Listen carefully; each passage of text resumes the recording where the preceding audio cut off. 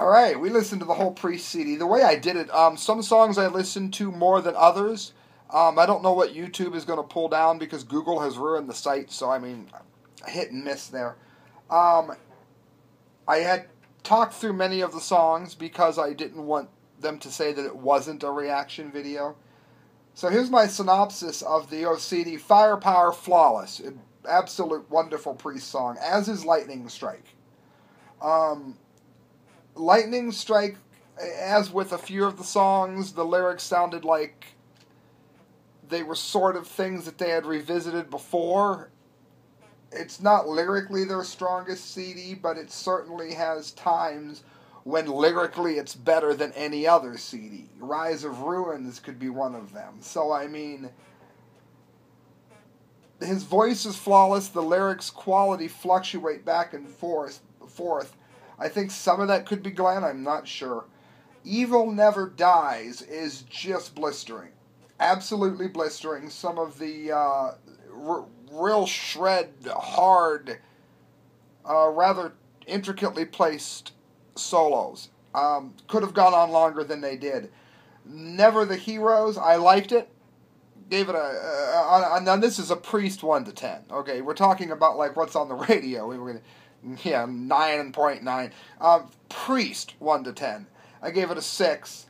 Necromancer, I'm not crazy about all of the lyrics. Some of them are wicked, some of them not so much, but musically, it has to be one of the most sonically aggressive, one of the best songs I've heard Priest do in a very long time. Maybe it could be one of my favorite Priest songs. I really liked it. Children of the Sun, very good. Particularly they start to expand on the guitar work at this point in the CD, and this solid song.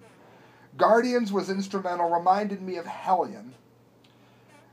Rising from Ruins, I thought it was the metal bands, of course, have the epic song. I thought it was a success. Much like Blood Red Skies, I think it had that sort of feel. You could tell that it was produced by the same gentleman, at least co-produced. Excellent song. Flamethrower, the chorus of Flamethrower made it, I gave it like an 8.5. Flamethrower it might even grow on me more than that. It might burn itself into me. Bad joke, I know. I'll be here all week. Flamethrower, wicked chorus. One of the most interesting choruses I've ever heard. Shows that Priest still has surprises. Still has new things to bring to music. Spectre I liked. I had forgotten, like I said, that I had heard the solo work on that, the way that they do it a few times. They start playing in harmony notes to each other. Traitor's Gate, another one. Maybe as much as anything they've ever done in terms of the longer music. Traitor's Gate's just astounding. I cannot say enough good things about that song. I was just thrilled by the solo work, the structure of it, the heaviness of it.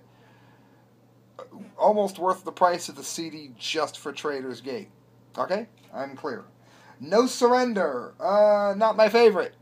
That's my least favorite on the CD, although I like the message a lot. I like the message a lot. And Lone Wolf, again, some of the lyrics sounded somewhat rehashed, but it's musically was just like almost like a mix of something Sabbath would have done. I had said while I was listening to it. Also, it was something I would like to hear him do with Ozzy, perhaps if they ever do tour again with like an Ozfest Priest kind of thing, which I got to see. It was amazing.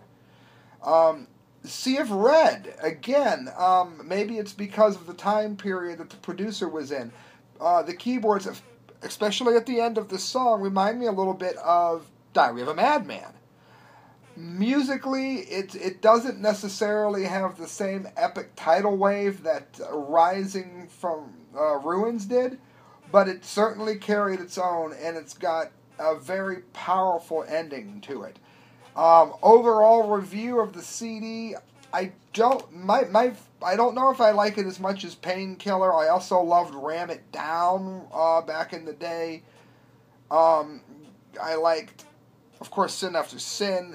This one, I think, holds its own with those. It holds its own with the best of the Priest catalog. I can say that. And that's my review.